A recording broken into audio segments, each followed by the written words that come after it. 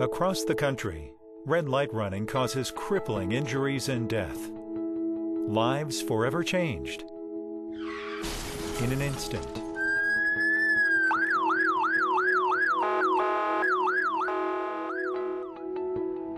Red light safety cameras improve driver behavior, help reduce crashes, and save lives.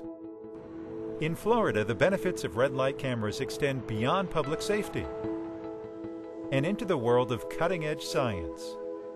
I'm so proud to be able to be here to sign this important legislation that will literally help save lives. May 2010, Florida's then Governor Charlie Crist makes it official, signing the Mark Wandall Traffic Safety Act into law. It caps a 5-year effort led by Mark's widow, Melissa. This has always been about making sure that Mark's memory lives on, that we make sure that we make a difference for what happened that night just a quarter of a mile from our home. Mark Wandall was killed by a red light runner just 2 weeks before Melissa gave birth to their daughter, Madison. I knew that red light running was preventable. I knew that it was a tragic crash, and I didn't want it to happen to anyone else. Under the Wandall Safety Act, cities are allowed to install traffic cameras to catch drivers who run red lights. It also calls for a portion of the fines to go to a specific and meaningful purpose. $10 of every fine supports local trauma centers around the state, while another $3 goes here, to a world-class research center at the University of Miami, called the Miami Project to Cure Paralysis. Most people don't understand. They think when somebody runs a red light, there's either near misses or everybody's okay, and then you hear about the ones, like my husband, Mark, who were killed, but then a lot of times you really hear about the people that are injured. The Miami Project is going to be able to help so many of those people. Inside the 7-story building, more than 200 scientists, researchers, and clinicians work on the latest breakthroughs in spinal cord and brain injuries. From cell therapy to hypothermia, they pioneer efforts to speed recovery from traumatic injuries. They also develop innovative approaches to rehabilitation for improved function. All this takes a lot of money. Science is expensive. The Wandall Safety Act has already provided the Miami Project with $2 million in just 18 months. To raise $2 million is just amazing.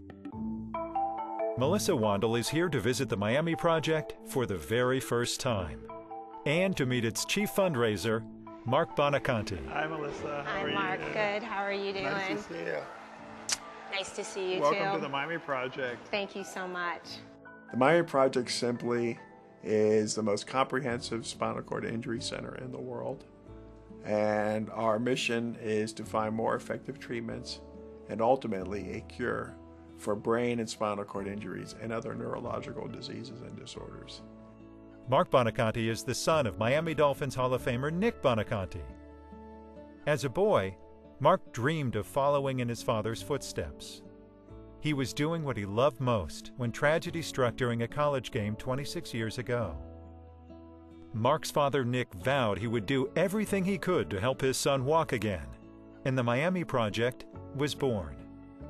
Over the years, Mark has become the driving force behind fundraising efforts to support both laboratory and clinical research at the center. Every year, there's 10 to 12,000 injuries in the United States alone, people with spinal cord injuries. And still, by far, the majority of those injuries are caused by automobile accidents. And it's devastating. Dr. Dalton Dietrich is the Miami Project's chief scientist.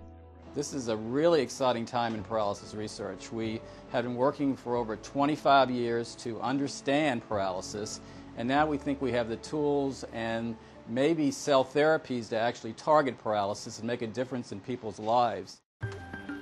So we have 4 floors of laboratories like this. Okay.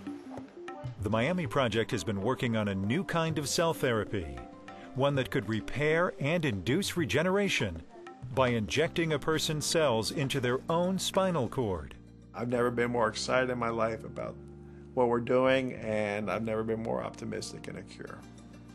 The money from the Wandall Safety Act is already having a major impact, taking the dream of finding a cure for paralysis one step closer to reality. This is the difference between, walking next year or walking in 5 years or even later. I mean, every dollar counts, so you can imagine the importance of this money coming into the project. For Melissa, the visit to the Miami project is proof positive that the Wandall Safety Act goes far beyond simply saving lives in Florida. The work done here will help millions of people around the world, something that would have made her husband Mark very proud.